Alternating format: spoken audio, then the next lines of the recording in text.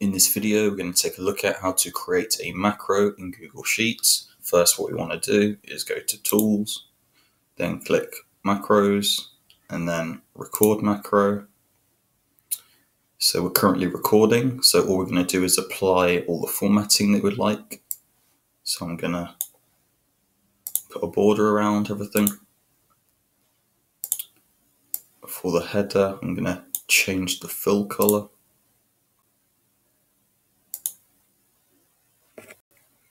And then I'm going to apply some conditional formatting.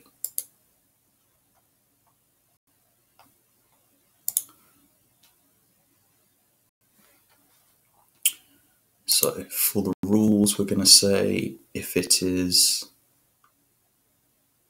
equal to 1, we're going to apply the formatting style, which is green, so the green cell, and click done. And then maybe because I'm interested in the country, I'm going to select these cells and I'm just going to put a fill color of this yellow.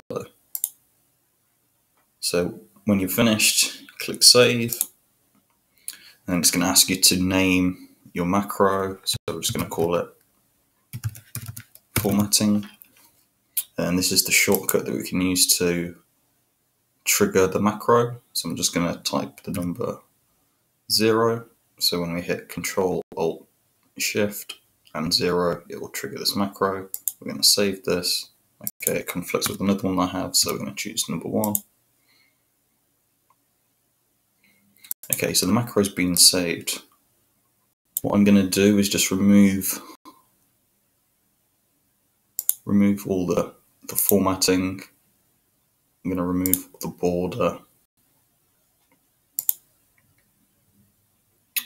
And then I'm going to remove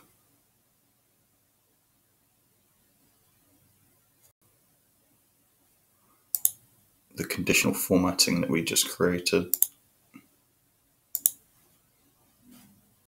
So basically we're starting from a blank slate, and I'm going to click the shortcut for my macro, which is Shift, Control, Alt, and 1. Script,